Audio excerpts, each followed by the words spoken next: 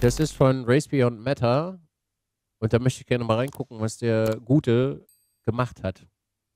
Und worum es da geht. Schauen wir doch mal kurz, was Race Beyond gemacht hat.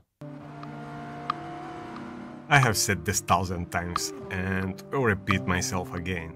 Shifters in sim racing are not necessary equipment at all, but for some like me, they bring the experience to the next level and make driving so much more engaging. I'm a huge fan of manual shifting, and as the car industry is going to hell with the electric revolution, I already feel bad for the future generations. Fortunately, we are sim racers, and in that hobby we can do whatever we wish, even drive super advanced cars with manual shifting just because it's fun and engaging. Aber der hat so seine Sachen so schön alle angeordnet immer. Ich bin so neidisch darauf, ne? As a huge shifter fan, I'm happy to see few companies try to keep that part of the hobby alive, and I already have few new models for further test and presentations. So, let me introduce you the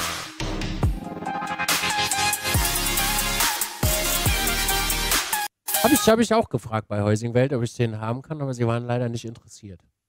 Der sah wirklich sehr, sehr interessant aus, der Shifter.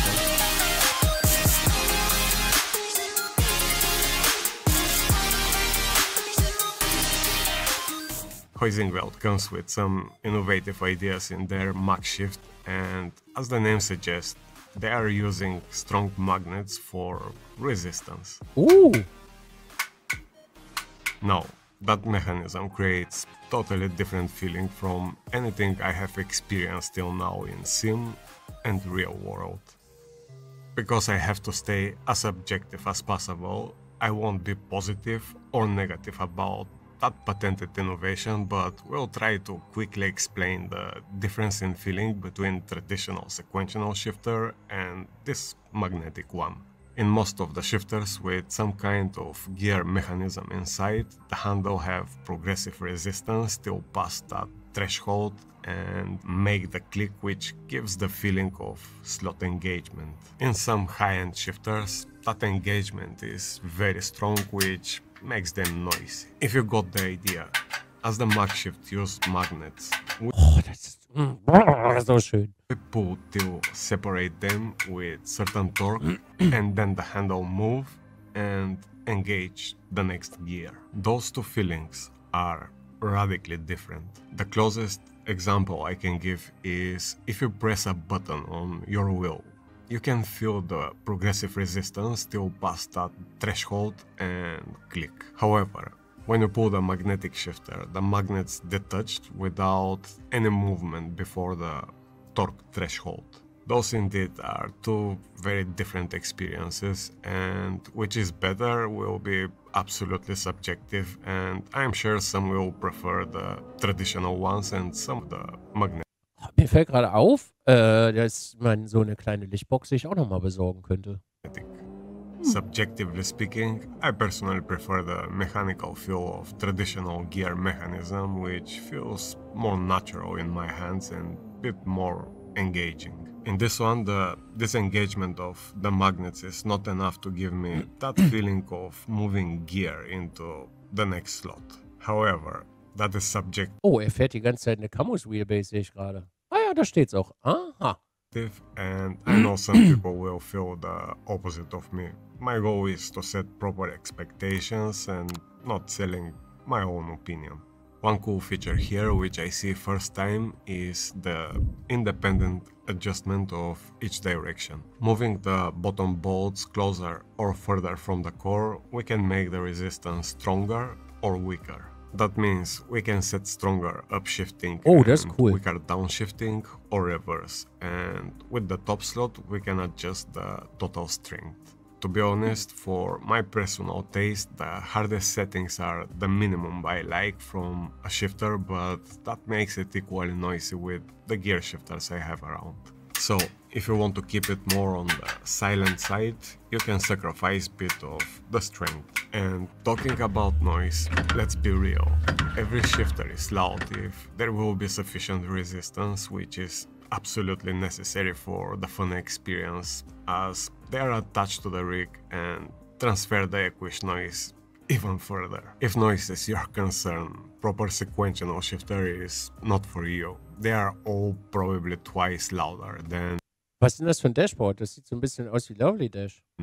will with magnetic shifters. However, I believe here is missed opportunity, as there is a chance to dampen the sound as some do with rubber on some magnetic shifters. Here the noise comes from hitting the end of the opposite direction, not from gear mechanism. The aesthetics are up to you and your taste, but what I like a lot is the compact design, which helps a lot with. Das wollte ich gerade sagen. Es ist sehr schön, dass er so kompakt ist, weil für Leute, die nicht so viel Platz am Rig haben, ist das echt schön, wenn das super klein ist. Weil jetzt zum Beispiel die von Another Way, die sind schon sehr groß, und auch zum Beispiel von simracing Pro ist auch die Handbremse ist auch ein bisschen üppiger, wobei sie noch kleiner ist als die von Another Way. Also wenn wir uns das jetzt hier mal angucken, als Vergleich, ne?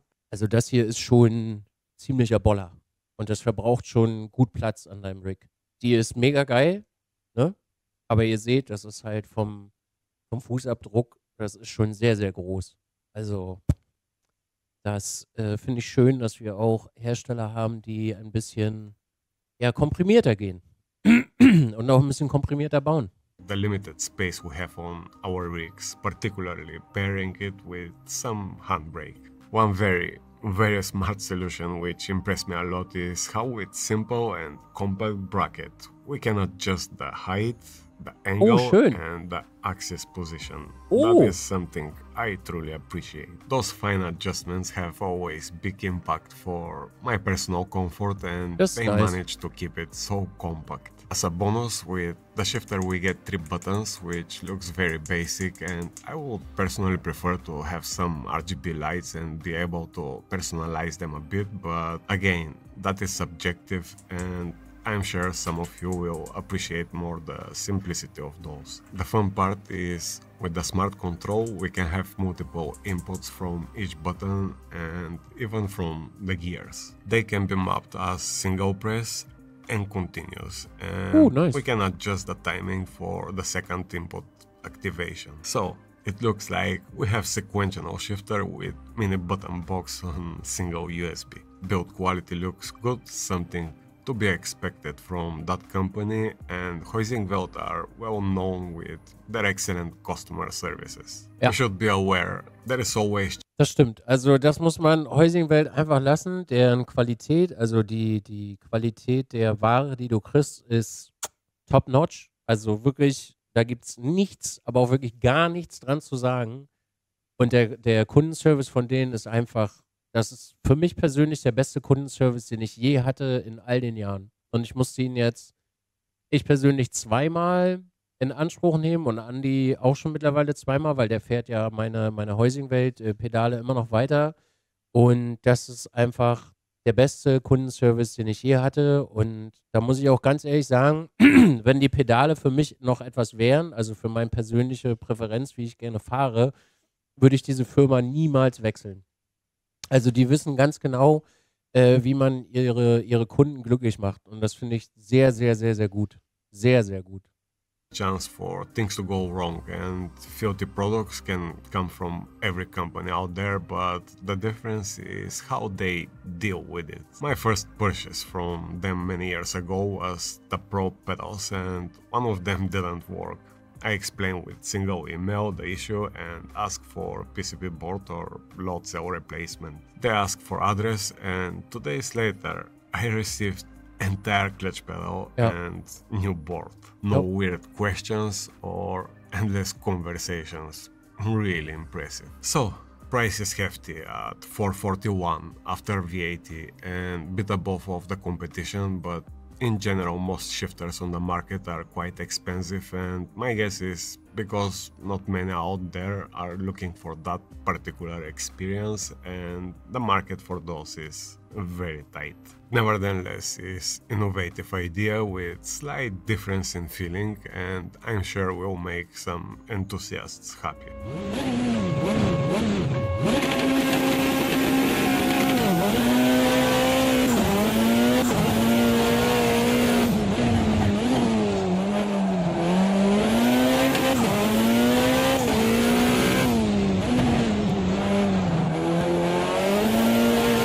Oh, das neue Q-Controls Wheel hat er auch schon da.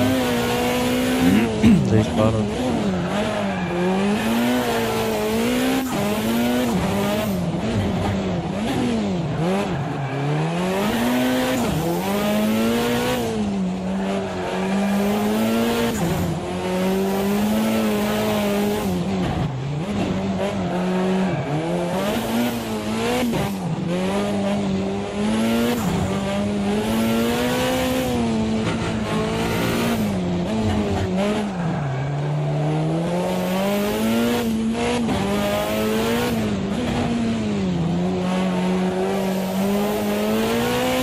Ich weiß gar nicht, ob der noch so viel fährt mittlerweile, weil der, also seine Videos, die werden schon sehr viel Zeit in Anspruch nehmen. Die sind wirklich sehr, sehr gut geworden. Also mittlerweile. Das ist schon, also wenn der noch nebenbei arbeitet, dann Hut ab, du.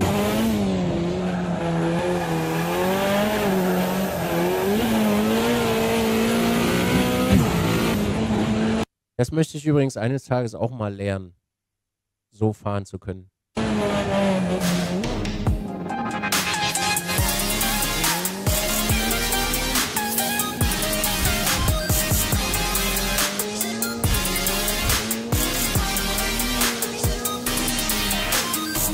Sehr schönes Video mal wieder. Und auch ein sehr schöner Shifter von Heusinkveld.